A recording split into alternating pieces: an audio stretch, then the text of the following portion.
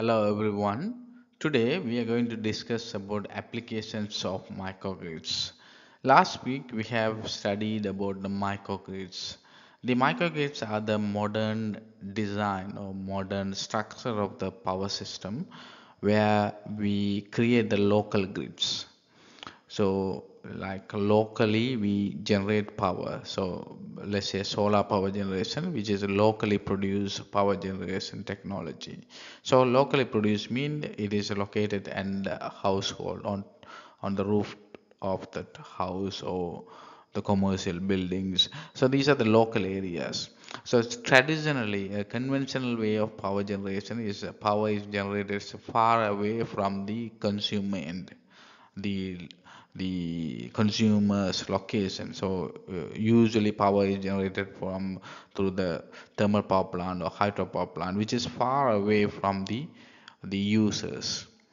So these huge transmission like 100 kilometers or 200 kilometers long transmission line create a lot of power losses and a lot of expenses in terms of grid infrastructure. So to avoid those expenses losses, we are moving forward with the microgrid concept. So microgrid mean we are produce power locally, store it locally, and use it locally. And the grid can be as a backup for the microgrid. So we can have either grid connected microgrid or islanded microgrid, or even we can have a standalone microgrid where the grid is completely not available. So this is the fundamental concept of microgrid. So with that we are going to study about what are the applications. So first one is the community and campus microgrids. So these are used by universities, corporate campuses, and residential communities to manage energy more sustainably and cost effectively. So usually nowadays we are evolving with the concept of microgrid on campus. So usually universities generate their own power using solar panels, batteries, and other renewable resources like wind turbines, small wind turbines, or sort of things. So usually these commercial properties, basically universities, it is easy for them to create the microgrid. So they can reduce the energy expenses, and they can also earn money by exporting power to grid. They can power an entire community independently and ensure that critical infrastructure remain operational during grid outages. Another example that during grid outages, grid issues of the blackouts in the grid.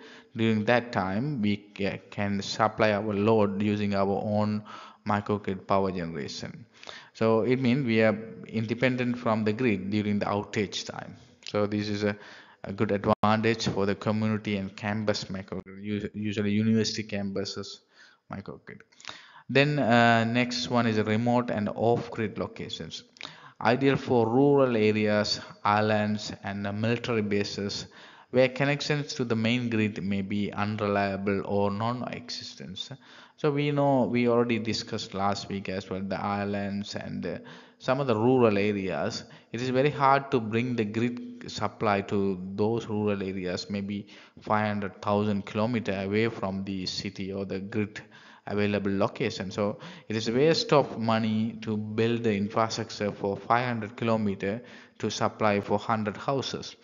Rather than bringing this transmission line, we can have a microgrid. Is a off-grid microgrid, or we call a standalone microgrid. Off-grid means completely is off-grid. There is no grid at all.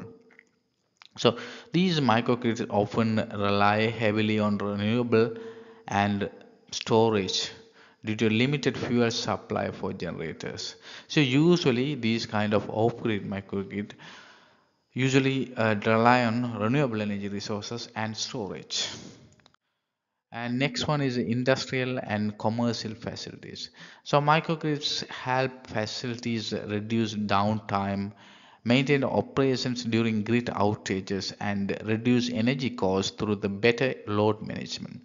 So when we have our own grid, that is microgrid, then we can reduce the downtime. We always have a higher reliability, because if grid goes out or grid has outage, then we can supply our own load by our battery store energy, or our own local power generation. So there are different options for us to supply the load, so we can increase the reliability. So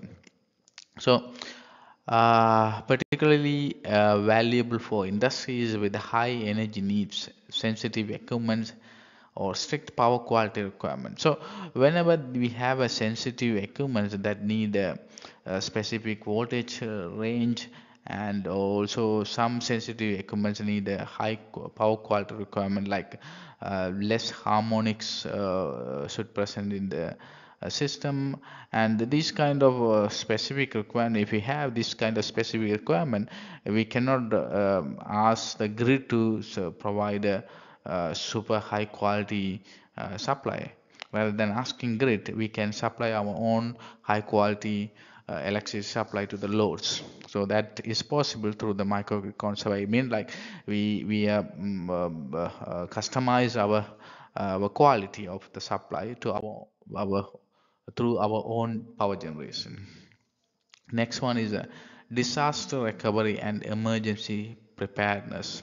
So microgrids can help deployed in disaster prone areas to ensure resilient power supply, enhancing community recovery efforts. So usually the places where the disaster happens, or the places where the issues or the climatic problem happens, those kind of areas, it is resilience to have our own power generation through the microgrid concept. So when through the microgrid concept, actually we are reducing the poles and wire requirement of the poles and wires. So usually in the conventional system, we have a long transmission line, then there's a step down transformer, then from there we have a distribution lines, a huge infrastructure.